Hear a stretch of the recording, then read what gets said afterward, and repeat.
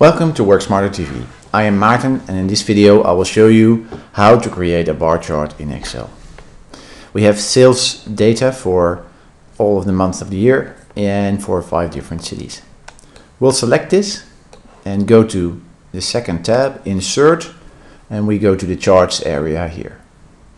Now we can either have a look at the recommended chart that Excel recommends for this data, but we said we were going to create a bar chart, so we'll pick this one, Insert Bar Chart. If we click on the little triangle next to it, it will fold out and we get a few options.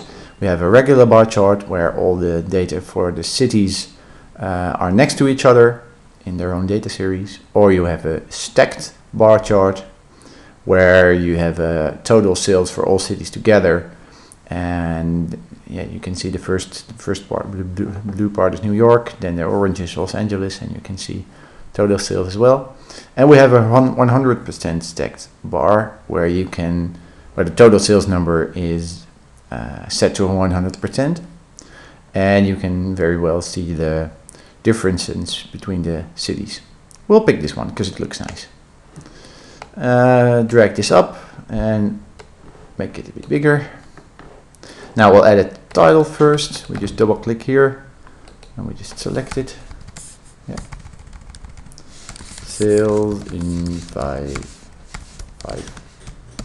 cities.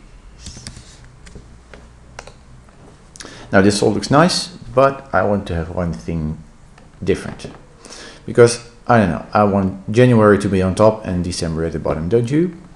Now there's 2 ways to go about this. The first one is is in the chart. We select this one here and we go to Format Axis. And as you can see, then we get a dialog box. Whether you had that open or not, it goes to the right spot.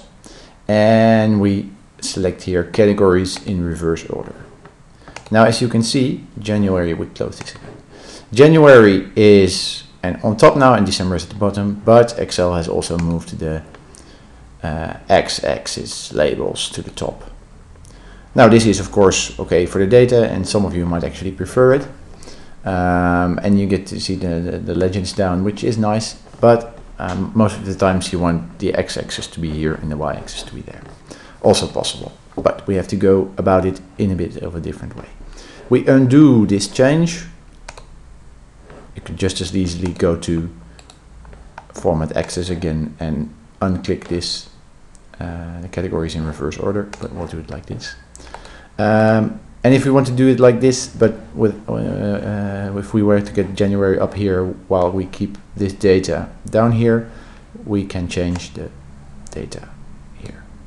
We go to Sort, we go to Data and then Sort, and we're going to sort by sales on values, and now we have to pick a custom list here, and yeah, we click Jan, Feb, Mar, etc.